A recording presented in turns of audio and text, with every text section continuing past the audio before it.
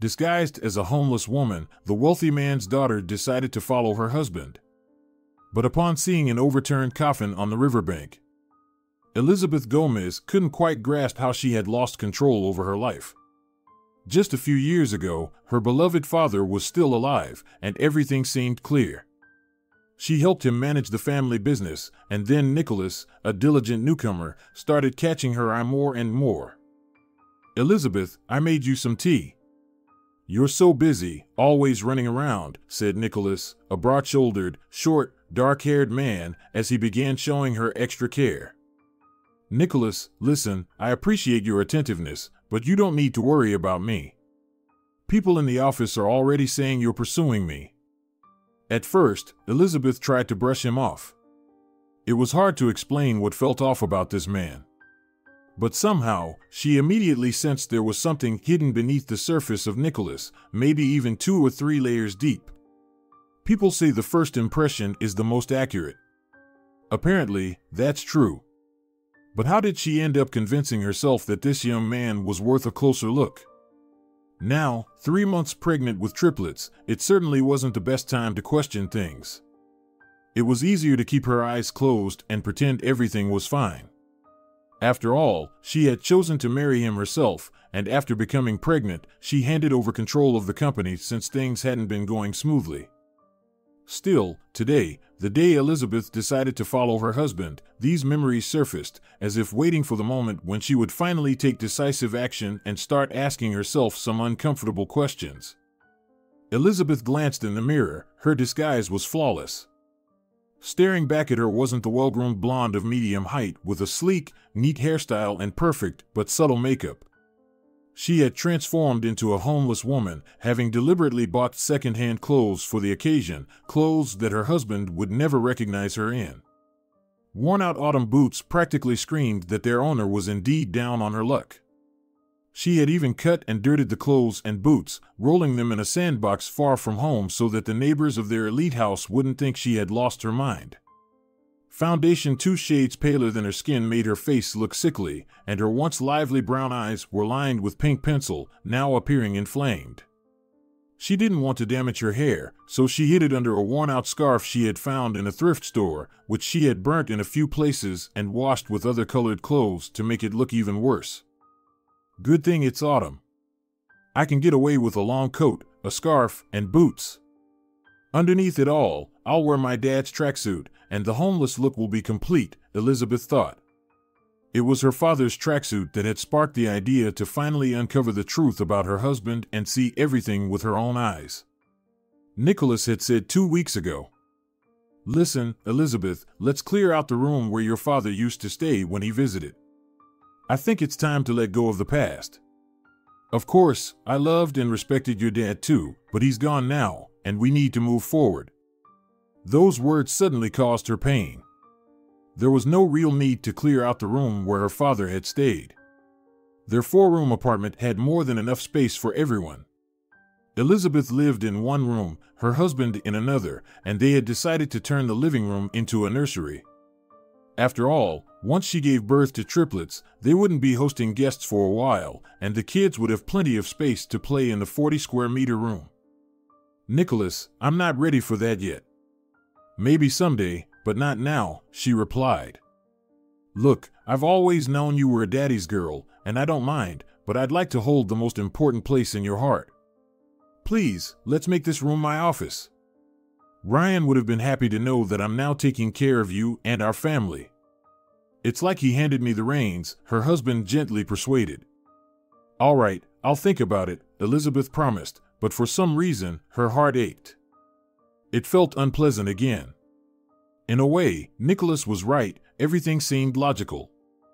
Despite being intelligent and self-sufficient, it was comforting to feel safe behind her husband's protection. If Nicholas was now taking care of everything, she could focus on giving birth to the babies without worrying about anything. But still, a subtle, troubling feeling echoed deep in her soul like ominous music. Don't trust him, her intuition warned, refusing to be silenced. Nicholas didn't lock himself in the bathroom with his phone or come home late from work. Yet, He seemed overly fond of his business trips, during which he often turned off his phone. Sometimes she couldn't reach him for half a day. When Elizabeth asked about it, pressing him with specific questions, he would joke, telling her she needed to rest more and focus on the babies, that he wouldn't bother her with details about his trips so she wouldn't feel responsible for her father's company anymore. Nicholas laughed, pretending to care about her, but his eyes were distant, hiding something. There was also a faint scent of another woman on him that drove Elizabeth crazy. If she could have found lipstick stains on his shirt or a picture of another woman on his phone, it would have been easier. The threat would have been clear. But now, she was torn. Was it just her mind playing tricks on her due to hormonal changes, or was she right? Elizabeth had almost calmed herself, deciding her husband was right. It was time to turn her father's room into an office for Nicholas. But as she picked up her father's tracksuit, smoothing the soft fabric and inhaling the familiar scent, something clicked. She realized she needed to stop thinking and start knowing for certain. She wasn't sure where this decision had come from or why it felt so fully formed, but Elizabeth waited until her husband casually remarked, "My dear, don't worry. I might turn off my phone again so I don't get distracted and, well, I'll probably be late again." With that, Elizabeth pulled out the homeless disguise she had prepared in advance and decided to follow Nicholas. It was still relatively early, but as she descended in the elevator, she ran into their neighbor. Thankfully, she had thought ahead and brought some old glasses with cracked, cloudy lenses, making her nearly unrecognizable. "What are you doing in our building?" "I haven't seen you before," said Ashley Lloyd, a seasoned housewife and an active member of the local management committee, always keeping a close eye on everything happening around the building. "Great, just my luck. What if she recognizes my voice? I'll have to pretend I have a cough." Ashley is terrified of catching anything, Elizabeth thought, suddenly struck by the idea. Fortunately, she actually had a slight cold, so her voice was naturally a bit raspy. Instead of responding, she erupted into a harsh, unpleasant coughing fit. The tactic worked. Ashley shrieked, "They come here and spread diseases to decent people." She frantically pressed the button for the nearest floor and darted out of the elevator. "Now she'll probably ask the cleaning lady to disinfect the whole elevator and the lobby," Elizabeth mused. Many of their wealthy neighbors were afraid of poor people, the sick, or those from outside the city. Elizabeth had managed to embody all of Ashley's worst fears at once. But Elizabeth's own mother had grown up in an orphanage and shared many life lessons with her before she passed away. Elizabeth had learned that the real dangers in people weren't a lack of money, health, or proper registration. Far more frightening were cruelty, hypocrisy, envy, and indifference. When her parents first met, her father wasn't wealthy at all. His success came later, inspired by the love of his wife and daughter. His own mother had disapproved of his choice, even selling her apartment out of spite so that nothing would be left for him and his poor wife after her death. Elizabeth's grandmother never met her, and with the money she made from selling her apartment, she bought a place for Elizabeth's uncle, who had always been jealous of her father. Because he married her mother, Elizabeth's father lost his family and any inheritance, and had to start from scratch. "Dad, did you ever regret ruining your relationship with your mother and brother because of me and Mom?" Elizabeth had asked him when she was old enough to understand. "Oh no, Elizabeth, never. Besides, I didn't ruin the relationship. They were just too proud of their city apartment, thinking it gave them the right to look down on others, as if it made them better. But that's not true. We're not snails carrying our homes on our backs. Today you live one way, tomorrow another. No one should ever think they're safe from illness or misfortune." Her father later shared that about 10 years after they lost contact, his brother had succumbed to alcoholism and died in a car accident. His wife, who had once acted like a perfect daughter-in-law, promptly claimed her rights and kicked their mother out of the apartment. It was then that she had no choice but to turn to her estranged eldest son for help. Her father held no grudges. He bought his mother a new place to live and supported her financially every month. Yet, out of stubbornness, she refused to see Elizabeth or her mother. She continued to advise her son, in her bitter way, to come to his senses and find a worthy woman from a proper family. In the end, she died consumed by hatred, never understanding the lessons life had offered her. Even the betrayal by her perfect daughter-in-law didn't teach her anything. Elizabeth knew where her grandmother was buried and even tended to the grave. Still, it saddened her that she never got to see her grandmother's face in real life, only on the granite headstone. Oddly enough, they resembled each other physically, though Elizabeth's character and temperament were completely different. Everyone has their own fate, after all. In her childhood, her grandmother had been starved by her stepfather, who cruelly called her a cuckoo's child. That must have twisted her spirit, and so she, in turn, felt the need to control and belittle others in order to feel strong. There was no changing that. Elizabeth was grateful that her father never resented his mother and supported her until the end. The neighbor she ran into earlier had brought back the memory of that painful story. When Elizabeth turned 18, another heartbreaking truth came to light. Her mother had been battling cancer for 6 years, but had never said a word. "Sweetheart, I made it. I lived to see you become an adult. I was strong for you and fought as hard as I could, but now I have no strength left. The doctors say I have about 2 months. I'm sorry for letting you down." Her mother gave her a silver heart-shaped pendant as a birthday gift, the only thing that had been passed down from her maternal grandmother, who had died during childbirth. "Believe me, the women in our family have already endured all possible misfortunes. That means you and your children will be fine." Elizabeth had broken down in tears and even gotten angry with her mother. She was outraged that her mother had kept up a cheerful facade, listening to her stories, laughing, cooking, going shopping with her to pick out outfits, never once complaining. If only her mother had told her she was fighting for her life, Elizabeth would never have argued with her about trivial things and would have cherished every moment. Elizabeth had told her mother, "Why didn't you tell me? I would have valued every second with you more." Her mother, with a gentle smile, had replied, "Listen, you're still young. When you're older, you'll understand why I wanted you to remember me, not my illness, but the real me." Only after her mother's death did Elizabeth discover the full extent of her mother's daily efforts to appear healthy. Her mother had worn a wig and applied thick layers of makeup to hide her illness, even drawing on eyebrows and using fake lashes. For years, she had heroically fought her disease out of love for her family. And it wasn't until Elizabeth grew older that she understood her father had been just as heroic. He had known everything but kept his grief hidden to protect his daughter. At her mother's funeral, Elizabeth asked her father in despair, "Why did you both pretend for so long?" "There was no pretending," her father replied. "We just chose to focus on love, so that's what you would remember." Elizabeth understood that her parents had made the right decision, preserving her childhood innocence. But it still hurt. Her father had time to prepare for the loss of her mother, while she had not.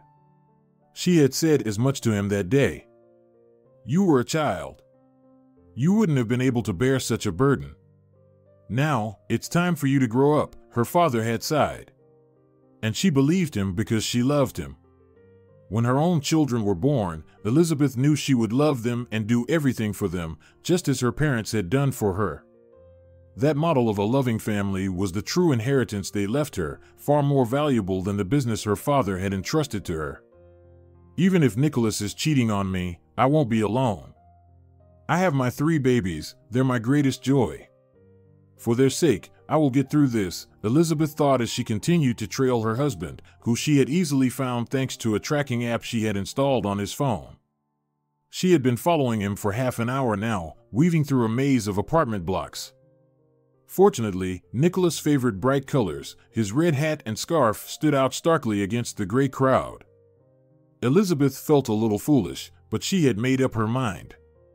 She was determined to learn the truth today. There was no point in waiting until her belly grew too large for her to even walk comfortably. For the first time, Elizabeth felt how chilly the autumn air really was, despite it being the tail end of an Indian summer. Yes, the sun peeked through now and then, casting a warm glow on the falling yellow leaves, but the weather was still damp and raw. The wind, though light, cut straight to her bones. The sun provided no warmth, hanging in the sky like a yellow ball, giving the illusion that all was well. The day's weather mirrored Nicholas perfectly. You trust the sunshine, dress lightly, and then find yourself shivering from the cold. Why was he wandering around for so long? Elizabeth hadn't expected such a long walk, otherwise she would have dressed more warmly. She had never worn leaky boots before and didn't realize how quickly the cold would seep in without proper footwear. She was freezing. "Come on, go inside already," Elizabeth mentally shouted at Nicholas. As if hearing her thoughts, he slipped into the nearest apartment building near the riverbank. She hurried to catch up, just managing to stop the door from closing by wedging her foot in the gap. Inside, she heard the hum of the elevator. Nicholas was headed to one of the upper floors, though which one, she couldn't tell. There was nothing to do but step back outside and rest on a bench. A dull ache had begun to tug at her lower abdomen, and she felt like her body was falling apart. Nausea, never considerate of timing, chose this exact moment to strike, right when she was gripped by anxiety for the future and chilled to the bone. Why on earth did I get myself into this mess? I should have just hired a detective instead of trying to be clever, Elizabeth thought suddenly. She couldn't even understand why she had decided to uncover the truth herself. The impulse had come out of nowhere, and now she was paying the price. She hadn't learned anything yet and had no idea what to do next. She couldn't call a cab looking like this, and waiting for her husband was pointless. If he could switch off his phone for half the day, it wasn't likely that he was just out getting fresh air. At least now she knew he wasn't going to some remote warehouses out of town like he'd been telling her. That excuse about poor cell reception was a lie. Most likely, it was about a mistress. What other reason could he have for sneaking off? He wasn't secretly visiting a sick friend, that's for sure. Still, anything was possible. She needed to be certain before making any final conclusions. She didn't want to regret separating the children from their father over something trivial. For now, all her suspicions were just that, hypotheses. Elizabeth decided to clear her head and wandered along the riverbank. This part of the development was rather shabby, and the promenade was coming to an end.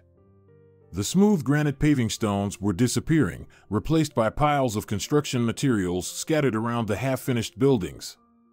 Yet, she kept walking along the water, intending to find a simple shop where she could buy some more appropriate clothes and take a cab home. Surely, no one would refuse to sell something to a paying customer, even if they looked like a vagrant. She had already spotted a small shopping area in the distance when she suddenly froze. At first, Elizabeth didn't understand what the strange, long black object lying in front of her was.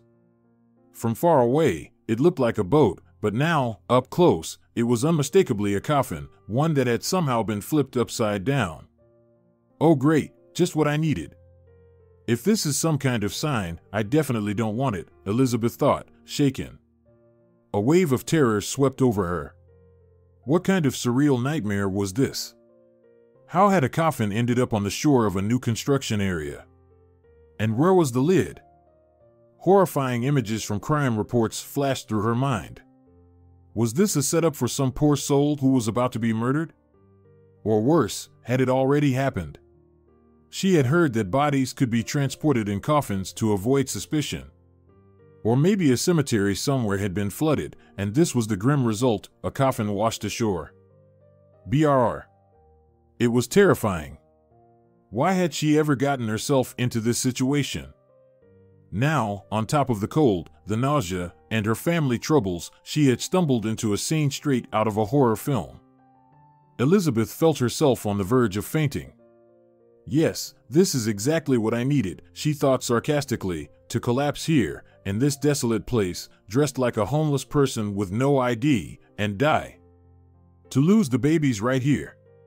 When they find me, they'll identify me by my phone.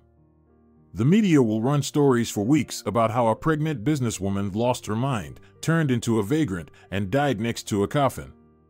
That'll make for a great photo. Wow, I really know how to create problems for myself. More than anything, Elizabeth wanted to run away, but she forced herself to approach the terrifying object. All the while, she kept telling herself, "Why are you doing this? Just run. If there's a body in there, let someone else find it, someone who isn't pregnant and freezing. Please, let's just get out of here." But her body wasn't listening. She was hypnotized, continuing to inch closer to the overturned coffin. A stick was lying nearby, and Elizabeth picked it up, attempting to nudge the coffin despite her fear. The moment she shifted it, a low groan emerged from inside.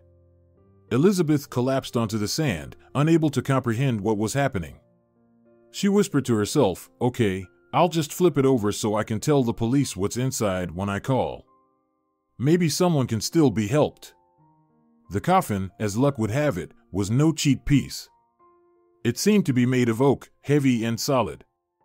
But Elizabeth had nothing to lose now. She was already filthy from the sand after dropping to the ground in shock. She wasn't exactly presentable before, and now it didn't matter at all. So, she kept trying to turn it over, though the coffin kept slipping from her grip. She deeply regretted not wearing gloves, realizing how foolish it had been to think this would be just a simple walk. After what felt like an eternity but was probably only 10 minutes, she finally managed to flip the coffin. And there, staring back at her with wild, frightened eyes, was a small girl. The child's hair was matted and uncombed, as if no one had cared for it in a long time. In her arms, she clutched a large doll, holding it as though trying to protect it from the entire world. "Don't be afraid, I won't hurt you. What's your name?"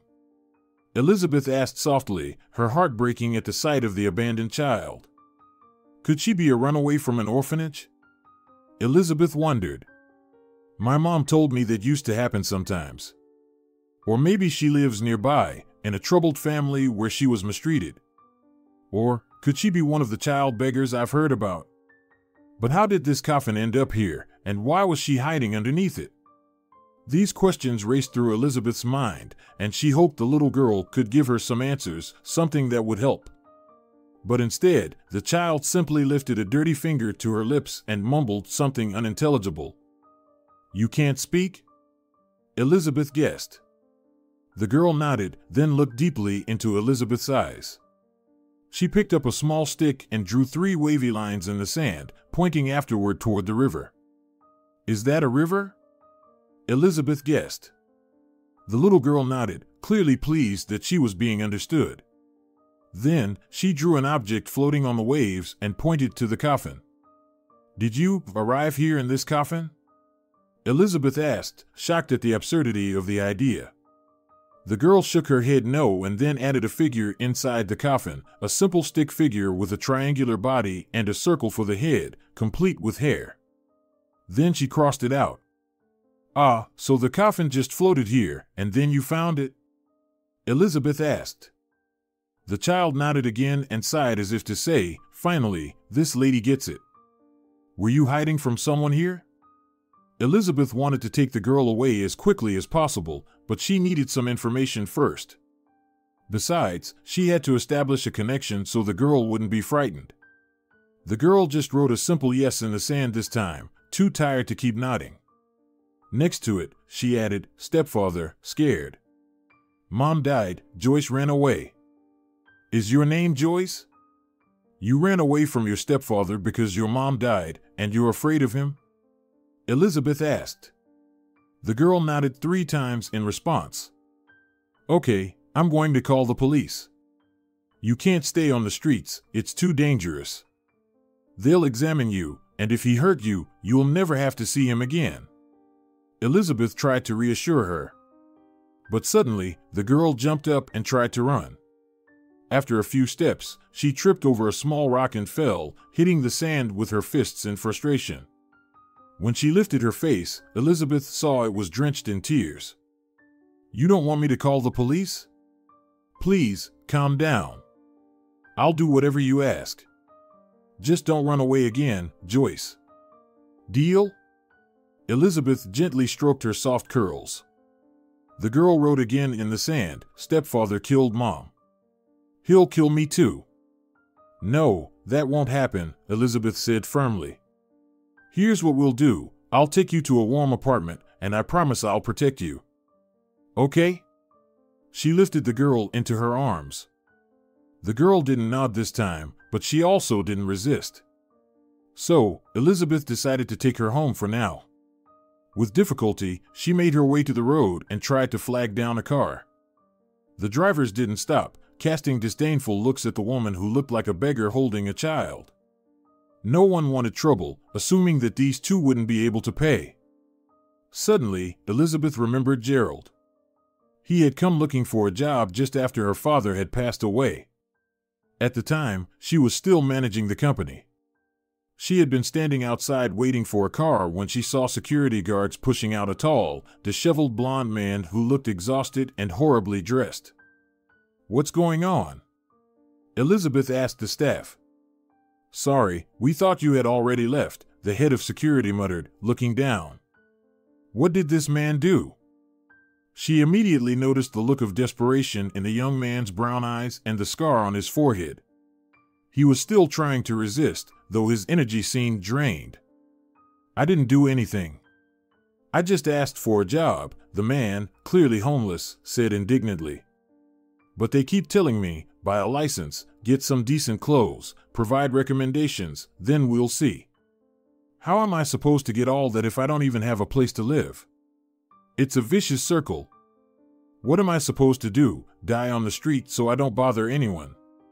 I just want to work honestly." "See? He's crazy," the security guard scoffed. "He doesn't get that no one owes him anything. Hey, buddy, nothing personal, but this isn't a charity. Don't bring down the mood for decent folks." The guard loosened his grip but kept pushing the man off the premises. "Wait a minute," Elizabeth interjected. "Didn't Dennis just leave the night watchman position? No license required there." She turned to the homeless man and added, "But keep in mind, the pay's not great. Here's some money for clothes. Come back tomorrow." Her father had often said, "Trust people, but verify." This was her way of doing both. If he was a scammer, he'd disappear with the money. But if he genuinely needed work, he'd grab the opportunity. "Oh, you'll never see him again," the security guard lamented. "Maybe not," Elizabeth said calmly, "but if he comes back, let him stay in the staff room. There's a couch there." "Understood," the guard sighed. Everyone in the company knew it was as pointless to argue with the boss's daughter as it had been with her late father. Elizabeth was known for her stubbornness, but she was also fair and never treated anyone poorly. It was that moment with Gerald that Elizabeth remembered now. He had risen up since then, now working in security for the same firm. He'd even managed to buy a used car. Surely, he wouldn't refuse to help her out in her current situation. After all, walking home with the little girl in her arms was out of the question. The child was freezing even more than Elizabeth, and both of them were utterly exhausted. The walk would take at least 40 minutes, and that was at a brisk pace, something Elizabeth could not manage right now. Her belly was starting to ache again, and the last thing she needed was to trigger a miscarriage. Calling Gerald seemed like the perfect, timely solution. "Of course, no problem. I won't ask any questions. I'm grateful to you for life," Gerald said, smiling. He mentioned he'd arrive in about 20 minutes after asking his replacement to cover for him. Elizabeth couldn't help but think that the phrase "for life" had taken on a whole new meaning today. She had discovered a frightened little girl in what had been a coffin, truly a coffin of life. Once they reached home, Elizabeth offered Gerald some tea. He politely declined, saying, "No, really. I don't need anything. If you need any help, I'm always happy to assist. I'd even risk my life for it. You don't have to explain anything." "Thank you, Gerald. Please don't look at me like that. I'm not in any trouble, it's just a strange situation that I can't explain right now. I promised Joyce," she said, nodding at the little girl. Gerald tried not to show just how surprised he was. How had the owner of the company ended up in such an odd situation with this child? As far as he knew, she didn't have any kids yet. But that was none of his business. He felt grateful to have been able to return her kindness in some way. If it weren't for her, he might have died in a puddle under a fence or in a dumpster. So, It felt good to be needed for once. If your husband doesn't welcome the girl, you are welcome to stay at my place. I rent an apartment, he blurted out, then immediately blushed. How could he have thought that Elizabeth would leave her spacious home to stay in his hovel? If he had fallen for her back then, it was clear he had no chance. What a foolish thing to say. Gerald reddened and apologized. Well, anything can happen in life. We'll keep that in mind, she said, not angry in the least. Elizabeth was indeed a strange woman. Typically, people in her position didn't show compassion for anyone. But she was different.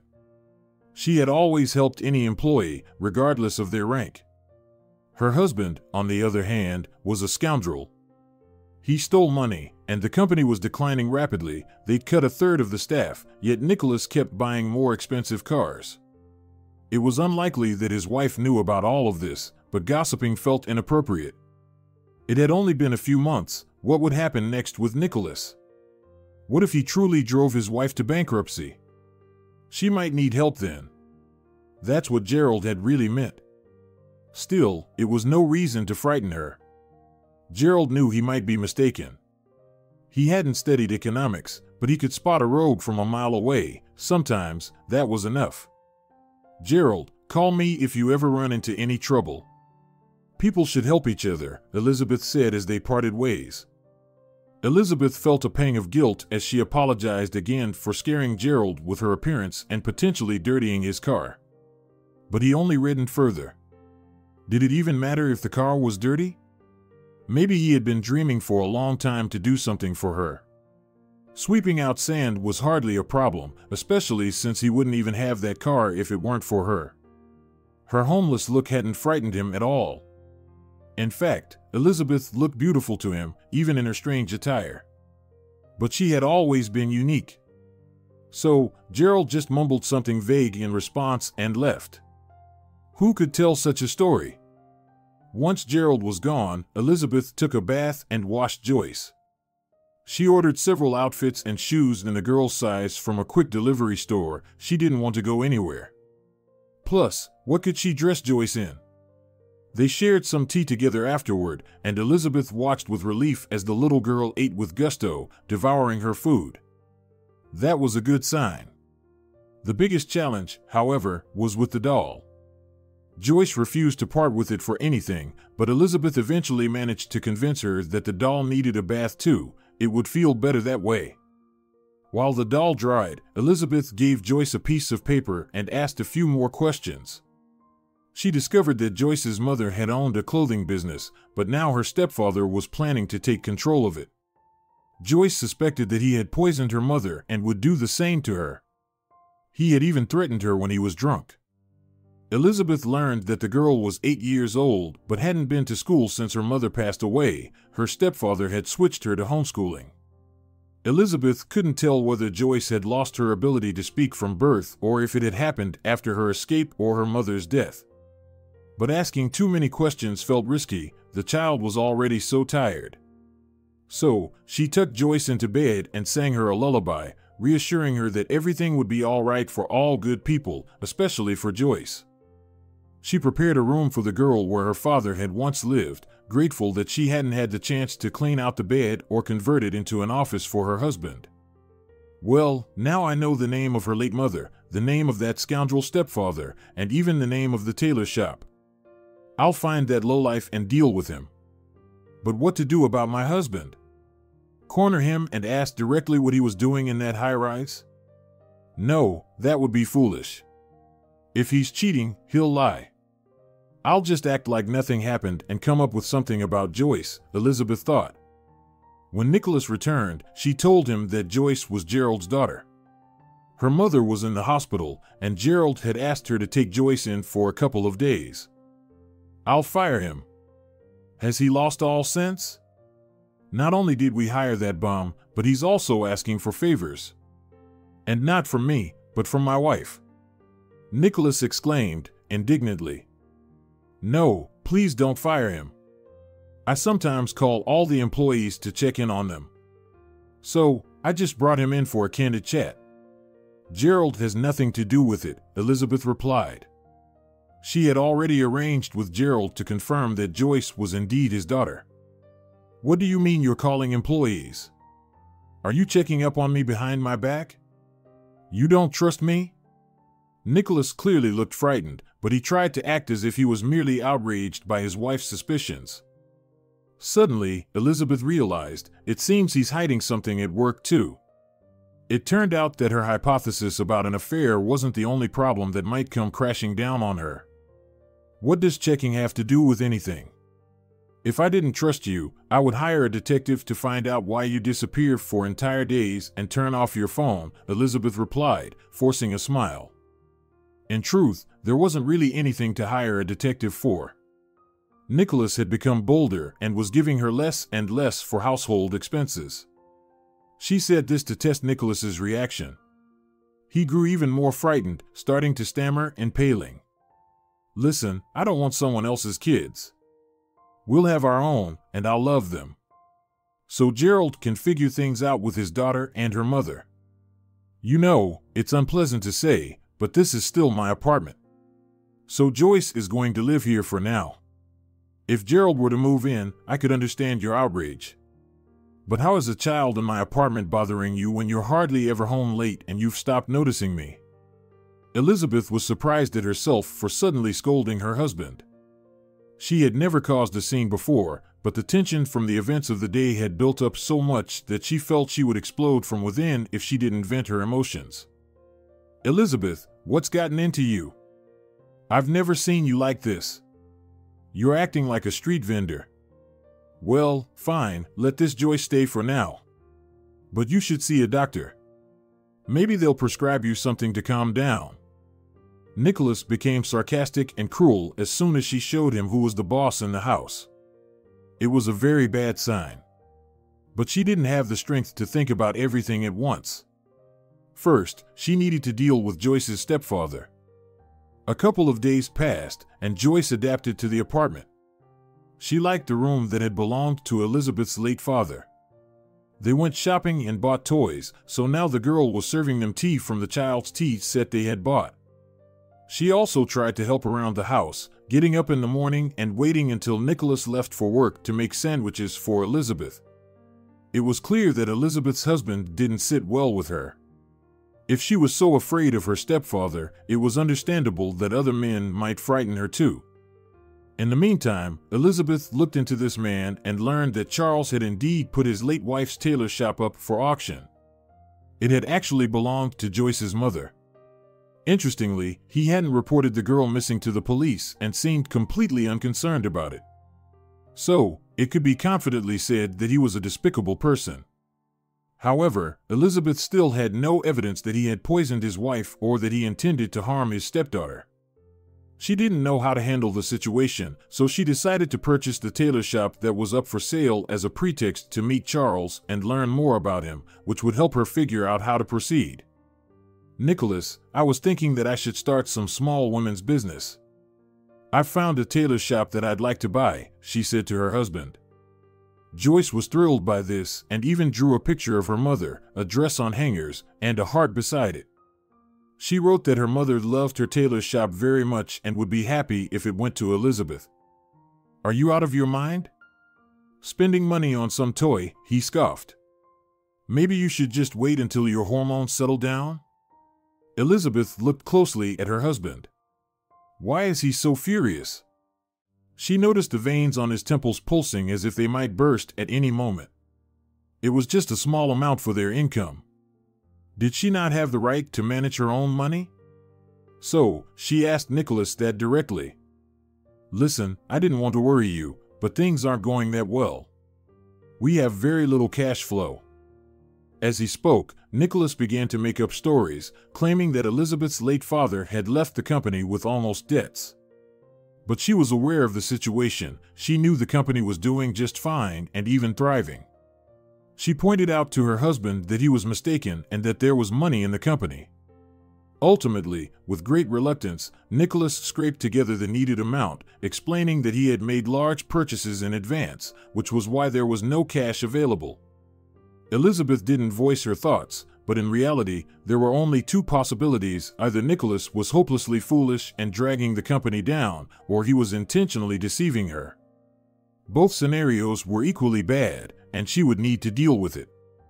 Thus, while trying to check if her husband was having an affair, she ended up discovering that he was on the verge of bankruptcy. What news? Meanwhile, she couldn't work much because she was going through a complicated pregnancy. What to do? Do what you can, even if it's just little by little. The universe will catch up. It loves heroes and heroines, her father would have said. So, she decided to do everything she could each day and see where it led. The tailor shop was purchased, and if something went wrong, it could serve as a source of income for a while. She resolved to conduct an audit of the main company that week and figure out what her husband was trying to hide. At that moment, Joyce brought over another drawing, this time depicting her stepfather in black marker, with the caption, "Elizabeth needs protection." "You know, little one, you're right. It would be a good idea to hire security," Elizabeth thought of Gerald again. "You have no idea how timely your call is. I just got laid off, they let me go today." It turned out that Nicholas had indeed found a way to fire the former drifter. He sought revenge for the fact that the man hadn't taken Joyce, whom Nicholas considered his daughter. "Well, I just bought a big tailor shop, and I'll need someone to keep watch at night. I won't skimp on your salary," Elizabeth replied happily.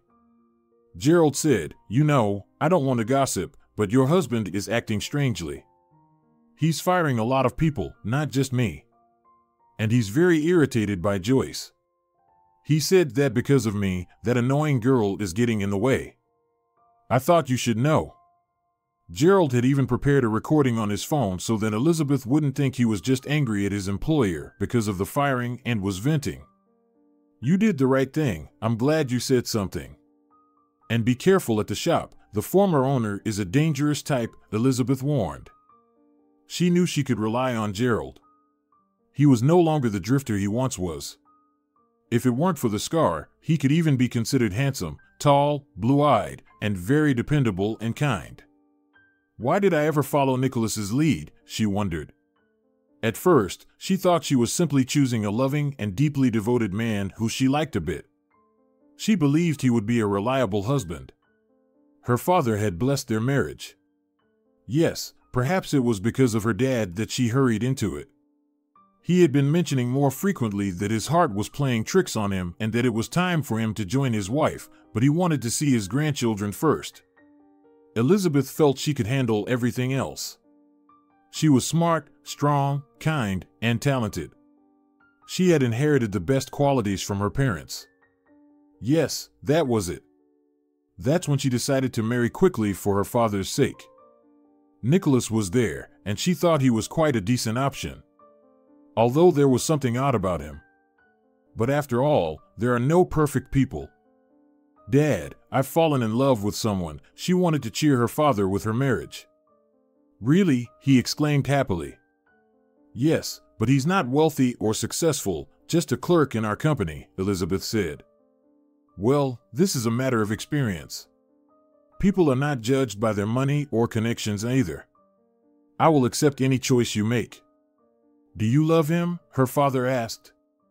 She was glad then that he had started to lose his sight shortly before his death, otherwise he would have seen right through her lie.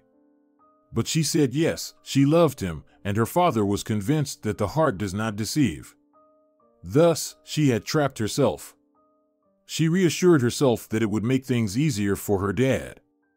After all, her father would not live to see his grandchildren or even hear about her pregnancy. He had gifted her this apartment before the wedding, and she had arranged a room there so that her father could visit often. Nicholas pretended to adore his father-in-law, as the old man had ensured his rapid rise up the career ladder. Still, he warned Elizabeth, "Daughter, I understand that traditionally, men have been the heads of families and all that. But believe me, there have always been all kinds of men and women throughout history. Your husband is an average man. Try not to relinquish full control." "Okay, Dad," she promised. Then, when she got pregnant, she hoped that her husband would support her for a short period. Although he was not the sharpest tool in the shed, it wasn't that difficult to keep a business afloat if only Nicholas had been a decent man. And now, it seemed that was far from the truth. Her husband had no intention of preserving the company. He was firing employees and siphoning off funds. All of this was done deliberately, as the results of the audit had shown. She was already considering discussing his removal from the company when, late one evening, Gerald called. "Elizabeth, there's a guy here trying to set the shop on fire. I've tied him up for now. What should we do with him?" "Okay, send me a picture." Nicholas hadn't returned yet, so Elizabeth figured she could rush to the tailor shop and decide what to do next in person. Of course. In less than a minute, she was looking at a photo of Joyce's stepfather on her phone. How timely had her little one's warning been? Elizabeth called a taxi and headed to the tailor shop.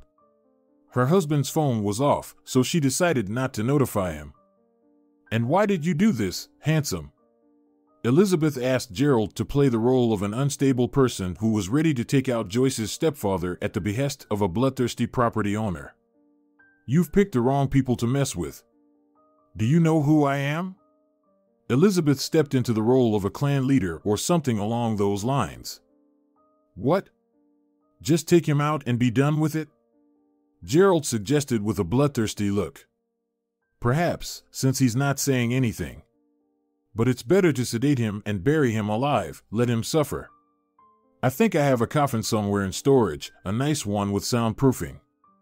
You'll take the body to the cemetery in it tomorrow morning, as usual," and Elizabeth recalled her find on the shore, deciding to scare Charles even more. "Wait, I'll tell you everything." The bald, scrawny man with bulging eyes confessed that he had insured the business. If it burned down this year, he would collect money for it again. "Listen, friend, you have two options, a grave or prison. I know you killed Catherine and were planning to do the same with her daughter." "We have long arms," Elizabeth said. An idea struck her. She needed to hasten the confession process, or the scoundrel would wiggle out again. "How did you know I poisoned her?" the man asked, surprised. "That's none of your business. But if you try to lie again, remember, I will find you anywhere," Gerald threatened, rubbing his scar ominously. In reality, he had been beaten up while he was homeless, but with a little imagination, he could be mistaken for a thug, especially when he was diligently portraying a villain, like now. "I understand. Call the police, and I'll tell everything." When the police arrived, Elizabeth filed a report for arson and attempted murder of the guard for illegal profit. Gerald made sure that Charles didn't forget to confess to his wife's murder. The beast was promptly taken into custody. However, he was so frightened that he really thought they were going to bury him alive that he was actually relieved to end up in jail. Out of all the women, why did I have to sell the shop to this one? She's a total monster. That's what Charles thought at the moment of his arrest, believing he had gotten off easy. "What are you doing hanging out with that Gerald?" her husband asked discontentedly when he returned about 20 minutes before Elizabeth arrived. "Actually, he saved my shop." "And you, as usual, weren't answering your phone," Elizabeth replied. "I don't like him," Nicholas muttered. "And why is that?" Elizabeth asked. Strangely enough, her husband had stopped criticizing the vagabond. She was surprised. What did Gerald know about him that made Nicholas afraid? "Yes, because he's overstepping, and you are my wife," Nicholas said evasively, adding, "Let him take his girl and stay out of my sight." "Or do all women leave him?" "What does that have to do with anything?" Elizabeth asked, surprised. Nicholas clearly knew something about Gerald but didn't want to share. She decided it would be simpler to find out directly. The next day, she said, "Listen, Gerald, Nicholas told me everything." "She left you, didn't she?" In reality, Elizabeth was tired of the silence and decided to corner Gerald with her husband's casual remark. "You should ask your husband," Gerald said, surprised and growing somber. His eyes darkened, but he pretended everything was fine, otherwise, Elizabeth would continue to pry. He didn't want to tell her that Nicholas was seeing the woman he once wanted to marry. He had courted Rebecca, took on side jobs, and the shop assistant seemed to have a soft spot for him. But in the end, Nicholas had stolen her away. He overheard their conversation. "And what about that poor loser? He seems really smitten with you?" Nicholas asked Rebecca. That was when Gerald remembered him. The response from his beloved struck him to the heart. "Yeah, is he even a fiancé?" "Just a fool. Sometimes I get bored, so I don't push him away." It was a complicated and unpleasant topic, which is why he hadn't wanted to talk about it yet. No man would enjoy recounting such a story in detail. Let Elizabeth's husband figure it out for himself. And who was he? Nobody, as always. That's how life had played out. He would never have a wife like that. For some reason, Elizabeth ended up with a cheater and a fraud. Meanwhile, things at the atelier were going well. Even though Elizabeth was pregnant, her business acumen hadn't left her. Often, she brought Joyce to work with her so the girl wouldn't be bored at home. She expanded the staff, bought higher quality fabric, and good patterns. There were plenty of orders because she didn't mark up prices as much as other ateliers. Essentially, clients could order a complete set of clothing tailored to their individual sizes for just a bit more than they would pay in a store. However, they needed to buy a whole capsule, at least 20 items, and colors that the stylist helped select. It was genuinely a unique and advantageous offer. As a result, she managed to attract clients through word of mouth. Elizabeth had already spoken to her husband about how poorly he managed the company and that he needed to leave. He agreed but asked for some time to hand over the affairs. "Fine, take your time, but you've gotten bold, pulling money from the turnover of my atelier," she told him. "What? Do you really think I'm a cold-hearted fraud? I love you. I want to spend my life with you and our children." "I never thought you'd think of me like that," he replied. Elizabeth herself didn't understand how Nicholas managed to sweet-talk her like that. She was feeling unwell and wanted desperately to believe that he was just a bit clueless and not actually deceiving her. There was still no concrete evidence of an affair, so she decided to bury her head in the sand and let things be, at least until she felt better. However, her morning sickness served as a constant reminder that nothing was improving. She could end up in the hospital at any moment, and it was simply too dangerous to fight with her husband if it turned out he was a dangerous fraud. So, Elizabeth preferred to cloud her usually clear thoughts and not fully dwell on the unpleasant conclusions that were just begging to be drawn. This sometimes happens with women, especially when they're pregnant. They want to retreat into their little bubble and hope the rogues will temporarily become good and kind, allowing for a breather. Thus, Elizabeth didn't dare to confront Nicholas head-on. A week later, she was indeed taken to the hospital with the threat of a miscarriage. She could lose all 3 babies at once. At that moment, there was no time to think about infidelity or fraud. Meanwhile, Nicholas was rubbing his hands together. Now he had a fully functioning atelier, and that was quite convenient. Unfortunately for Nicholas, Elizabeth had appointed Gerald as the manager. Although Gerald didn't understand much about such large-scale operations, he made sure that nothing changed and that the business continued to operate as usual. Gerald, we should cut back on purchases," Nicholas tried to convince him. "There was no such order," Gerald replied curtly. "But you don't understand anything about business. My wife can't think straight right now." "You need to listen to me," Nicholas pressed on. "You don't understand anything about business either. Look at what you've done to the company. People have nothing to pay with. And that's just in 6 months." Gerald shot back. "How dare you? I will fire you," Nicholas exclaimed indignantly. The former drifter just shrugged. Whatever happened, happened, but he wouldn't let Elizabeth or her business be harmed. She had trusted him, and Gerald would not let her down. For the time being, he took Joyce with him, so the little girl was now going to work with him. Elizabeth didn't want to leave her child with Nicholas, knowing he didn't know how to care for the kids and didn't love the girl. Gerald seemed to be managing his responsibilities as a father. Joyce even wrote him a note saying, "You're nice, thank you. Take me to Elizabeth." Gerald hesitated. Should he do that? He tried to refuse, but the girl wrote many notes asking, "Did she die like Mommy?" followed by a question mark. She even had a meltdown, something Joyce had never done before. She was an exceptionally calm child. So, Gerald called Elizabeth to inform her that he was forced to bring the girl. Of course. "If she's that worried, just come over," Elizabeth said in a weak voice. So, Gerald didn't bring up the conflict with her husband just yet. The little girl was tense. She had thought until the last moment that she was being deceived. She was sure that something was wrong with her kind aunt, who had saved her, or that perhaps she was no longer in this world and had gone to join the angels like her mother. Elizabeth recalled her own mother and, to hide her pallor, applied some blush and did her makeup. She even dressed up so that Joyce wouldn't worry about her anymore. "Are you alive?" To Elizabeth's surprise, the girl didn't need paper and a pencil. Joyce spoke her first words since experiencing her mother's death. Elizabeth held her close, crying tears of joy, and for a moment forgot about the dark clouds looming overhead.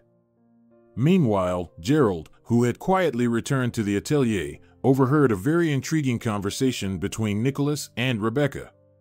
She had come to him, thinking Gerald would be away at the hospital for half a day. The couple didn't expect him to simply leave the girl with Elizabeth for a while and return to work himself. "So, let's hurry and take the money from the atelier too. Then we can live in Greece for a few years.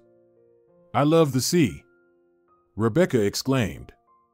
"You know, sweetheart, it's not that simple. My wife is suspicious and will be removing me from management. Plus, the atelier is protected by her loyal dog, your ex," Nicholas replied. "That drifter? He's completely useless. Just bribe him, grease his palm. You're an experienced con man, you've told me that yourself. This isn't your first wealthy wife." Rebecca laughed. "The problem is that he's incorruptible. A real idiot. I don't know what to do with him," Nicholas sighed. "Listen, if he didn't want a bribe, he would have turned you into your wife long ago," Rebecca said. "Yeah, I didn't think about that. Maybe he just wants more money than I offered?" Nicholas pondered. "Of course. All people in this world are the same. They want freebies and as much as possible.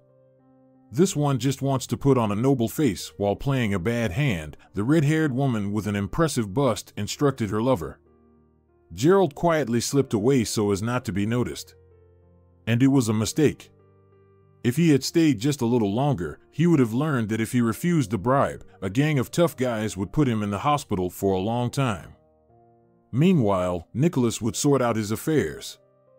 So, Gerald foolishly refused a large bribe and didn't keep an eye on his surroundings.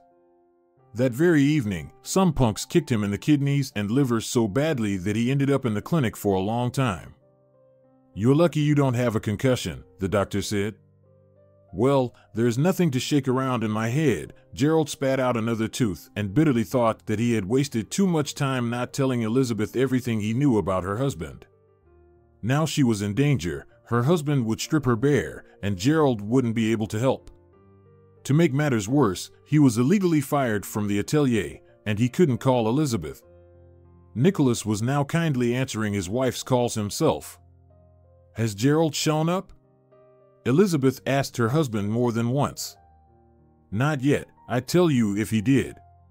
What can you expect? All drifters are the same. No matter how much you feed them or try to tame them, they'll run away eventually." This one lasted a long time, Nicholas sighed with feigned sympathy. "Elizabeth, something happened to Gerald." "I don't trust that guy," the girl said when Elizabeth's husband left the room. "I don't trust him either," Elizabeth sighed. Only a few days later did she discharge herself from the hospital and learn that Gerald had disappeared. "He's really nice," Joyce added. "I know," Elizabeth agreed with her. "Shall we go for a walk in the park? It's winter now, we should feed the birds." "Let's go," the girl exclaimed excitedly. They walked through the park, scattering the purchased seeds, when suddenly Joyce ran quickly toward a bench. "Gerald! Gerald!" Elizabeth didn't immediately recognize Gerald in the sad man with a bandaged head and a cast. He was also feeding the birds. "Gerald, what happened? Why did you disappear?" Gerald didn't understand at first where she had come from. First, he saw Joyce's joyful face. The girl threw herself around his neck. Then he saw the woman he felt very guilty towards. This time, he decided to tell her everything. To make sure Joyce wouldn't overhear anything, they went into a cafe with a separate play area for children. The kids were screaming so loudly that Joyce wouldn't be able to hear anything no matter how hard she tried. Joyce happily joined in the games. "Please forgive me, Elizabeth. I'm just a mindless fool. That gang should have killed me, the idiot." Gerald began his story. This time, he methodically laid out everything he knew. Nicholas is a marriage con artist, and he has a mistress. He's already drained money from the first business, and that's why he's afraid you'll dismiss him. There's probably nothing left in the atelier now. And it's all because of me. I let you down.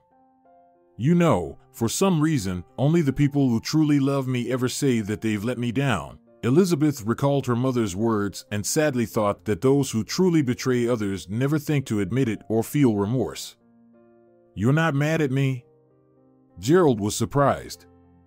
"I need to be angry at myself," Elizabeth replied thoughtfully. She couldn't imagine how bad and despicable everything really was.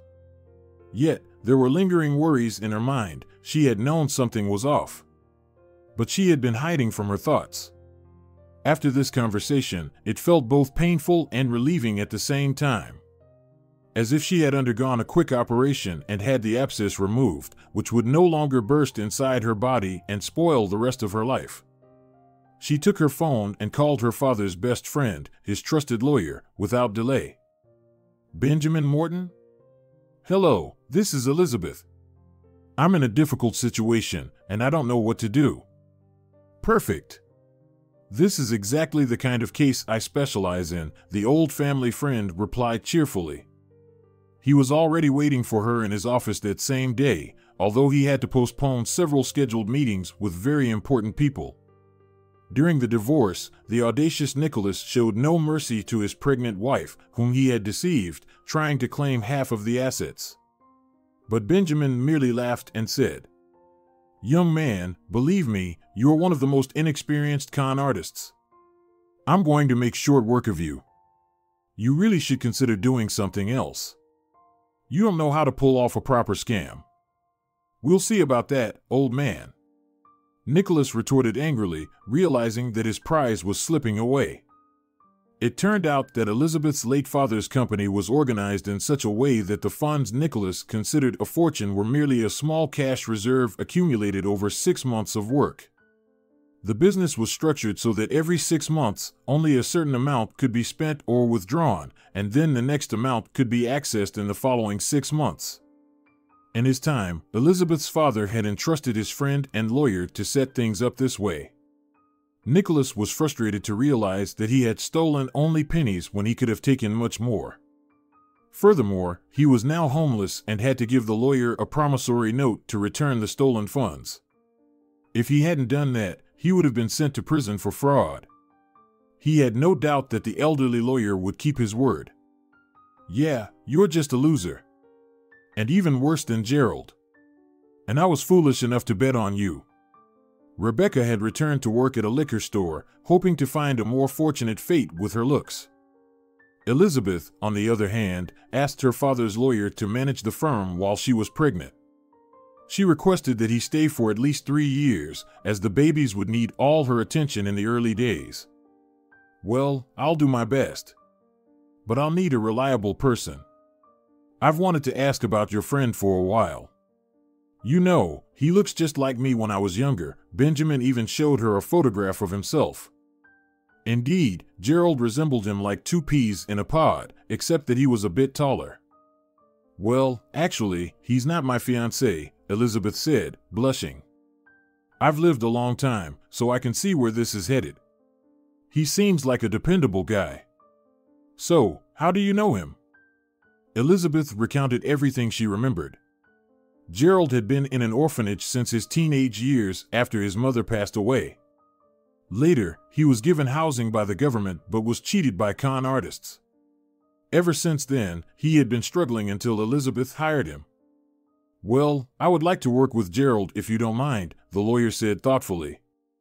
He didn't tell Elizabeth that 28 years ago, his mistress became pregnant and was very upset when he refused to marry her. Although Benjamin offered to support her and adopt the child, she disappeared that same day. She left, and he could never find her again, no matter how hard he tried. It was hard to believe that his son had survived, but Diana Howard indeed passed away around the time Gerald was a teenager. He knew that for certain because he had been keeping track of her fate. Gerald had been adopted for a year, and so he decided not to interfere in his life. After all, he couldn't know that those people returned Gerald to the orphanage because he seemed sullen, uncommunicative, and generally sad. Only when he got to know Gerald better and realized that this was indeed his son did he tell Elizabeth and Gerald about it. He admitted that he had no other children. Clearly, fate had punished him. "I wasn't even married back then. I loved your mother. What a foolish scoundrel I was." Benjamin lamented over his past sins. "You know, Dad, my mother was waiting for you to find us. Even on the last day before she took that bus to work and had the accident, she told me that if you ever found me, I should reconcile with you. We were both wrong, and we were young and foolish, making rash decisions. So, I will do as Mom asked," Gerald said. He believed there was no point in judging an unfamiliar person, as he had never walked in his shoes. This way, he had a chance to help Elizabeth. Gerald dreamed that they would adopt Joyce and he would marry Elizabeth, becoming a father of many. For such a future, forgiving his father was not difficult at all. Especially since Benjamin was genuinely remorseful and didn't seem like a bad person. A year later, when Gerald and Elizabeth got married, they adopted Joyce and were raising 3 healthy boys, Anthony, Christopher, and Jack. They were watching TV when the host announced that last year, a shipment of very expensive coffins made from genuine mahogany was being transported by ferry. Due to the negligence of a funeral service employee, the entire batch had floated away and scared the population for a long time. Almost everything had been recovered, except for one that disappeared mysteriously. The news was titled "The Coffin That Drifted Away." The host mentioned that this could also be seen as a good sign. Perhaps someone who saw that coffin had escaped death. "So, is this the one?" Gerald asked his wife, recalling that Elizabeth had told him about her encounter with Joyce. "Definitely. It seems the host is right. Who knows what Nicholas was capable of," she hugged Gerald. "I was alive then, but I might as well have been dead. My life had no meaning, so the coffin ended up being lucky for me," Gerald said. "Well, since we're so lucky, maybe we should have another little lawyer someday," he winked at his wife. "Well, we should wait a few years, but I'm not opposed to it. The doctor said I'm a lucky mom and can have many more kids." Elizabeth laughed.